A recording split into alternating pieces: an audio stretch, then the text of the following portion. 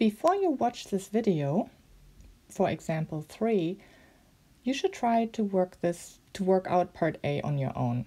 So if you haven't done that already, you should pause the video and then come back to it after you've had a good chance to try it for yourself. Okay, well, welcome back. I hope you have a good solution to compare with the one that I'm going to work out now. And so we are going to look at a new alternating series. N goes from 1 to infinity of -1 to the n minus 1 over 2n cubed minus 1. And we want to prove that this series converges. Okay, I already said it's alternating, but let's rewrite it and let's write down what Bn is at first. So this is alternating. We have the -1 to the n minus 1 term that's going to cause the sign to switch back and forth to positive, negative, positive, negative. And Bn is 1 over 2n cubed minus 1. Okay, we are ready for our scratch work. Oop. Let me fix that. Okay. Scratch work. All right. To use the alternating series test, we again have to check our two conditions. We need to look at the limit as n goes to infinity of Bn. And so we have the limit as n goes to infinity of 1 over 2n cubed minus 1. And yes, as n gets bigger and bigger and bigger, 2n cubed minus 1 gets bigger and bigger and bigger, and so 1 over this really large number is 0. So that's true. Check. Okay, second condition. What about the Bn term and the Bn plus first term? So for Bn plus 1, we need to plug in n plus 1 into the nth term of our series. So we have 1 over 2 times n plus 1 cubed minus 1. All of this is in the denominator. And we are comparing this to the Bn term. And Bn, we already wrote that down. That's just 2n cubed minus 1. So does the inequality go in the right way? So we need that the n plus first term is less than or equal to the nth term. And yeah, that's true again, because the denominator on the left-hand side is larger than on the right-hand side. And so overall, the term on the left-hand side is smaller than the term on the right-hand side. So this is also true. All right, we are ready to write down our proof. And the wording is always the same. Since the limit as n goes to infinity of 1 over 2n cubed minus 1 is equal to 0, and 1 over 2n plus 1 cubed plus 1, minus 1. 2n plus 1 cubed minus 1 is less or equal to 1 over 2n cubed minus 1 for all n. The given series converges by the alternating series test.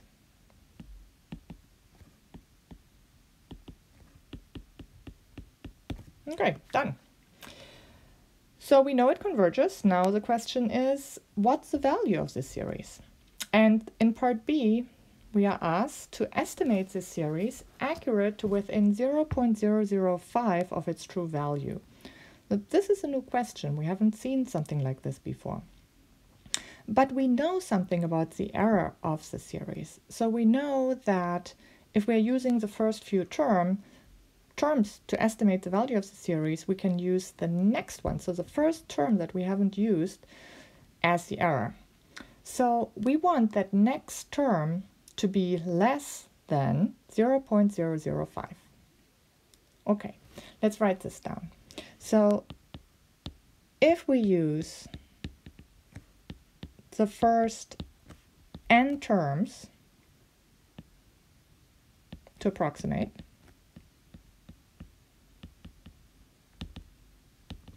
then the error of this estimation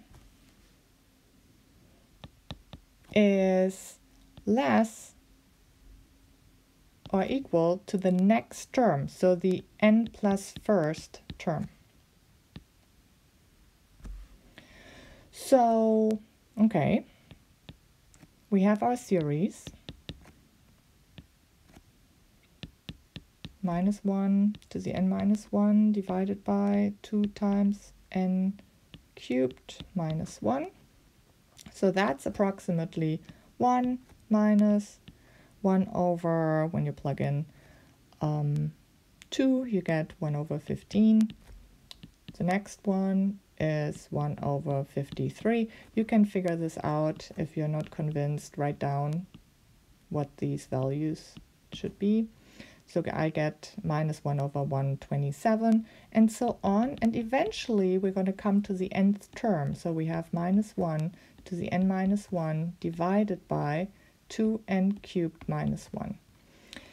And so the error is going to be less or equal to bn plus 1. That would be the next term. So that would be the one that comes over here, the very next one. So we want this error to be less or equal to 0.005. So let's write it down, what this means in our particular case. Bn is 1 over 2n plus 1 cubed minus 1. And we want that expression to be less or equal to 0.005. And our task now is to figure out for what value of n this actually happens. Does it happen for n equals 1? For n equals 2, for n equals 3, for n equals 4. We could do this with trial and error. We could plug in different values for n, see how small that number on the left-hand side of this inequality is, and check, is it less than 0.005 or not? And if not, then we increase n, and we just keep looking. But that's not a very efficient way. We can do better by using some algebra and looking at this inequality and solving it for n. So let's solve for n. What's the first step that we should do? We want to get n all by itself. Right now we have a fraction, so let's multiply both sides of the inequality by that denominator. That gives us 1 is less or equal to 0.005 times the denominator, 2n plus 1 cubed minus 1. And okay, now we need to get to that n. So there are several things that we can do. We could distribute. And if we do that, there are different things that you can do, and different steps will lead to slightly different solution paths, but they always will come up with the same answer at the end. So I'm going to start by distributing. That gives me, and I'm going to flip my inequality around. So I'm going to have 0.01 times n plus 1 cubed, and then minus 0.005, and that now is greater or equal to 1. So I did two things here. I distributed, and I also flipped the inequality around.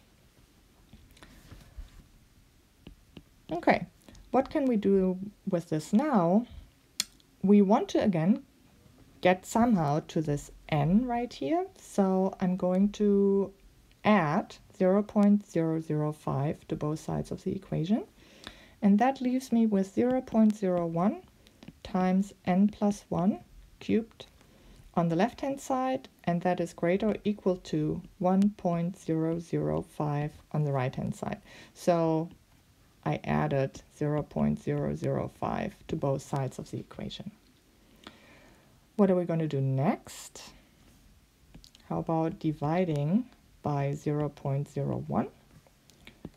This gives us an n plus 1 cubed is greater or equal to 100.5. Dividing by 0.01 is the same as multiplying by 100. And now we are almost there. So now we can take the cube root on both sides. That gives us an n plus 1 is greater or equal to the cube root of 100.5.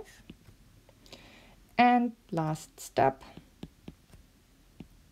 we are subtracting 1 from both sides. So I have n is greater or equal to the cube root of 100.5 minus 1. And if you plug this into your calculator, you get a value of about 3.649. So what does this mean now? So we have that n has to be greater or equal to 3.649. N represents the number of terms that we need so that the value of our sum is within a certain error of the true value of our series. And so n has to be greater or equal to 3.649, and also has to be a whole number because we only have 1, 2, 3, 4, 5 terms. And so what this is telling us that we need 4 terms to reach the desired accuracy. So our conclusion is we can achieve the desired accuracy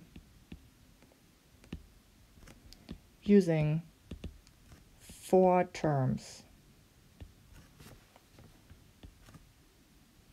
Okay, so let's figure out what that value is. So we have to use, this was the series we were looking at. N goes from 1 to infinity, minus 1 to the n minus 1 divided by 2n cubed minus 1. So we can use 4 terms. The first one was 1, then we had minus 1 over 15, then we had plus 1 over 53, then we had minus 1 over 127, so we need 4 terms. This gives us an approximate value of 0.9443, and we can be sure that this value is within the 0.005 error of the true value. So this approximation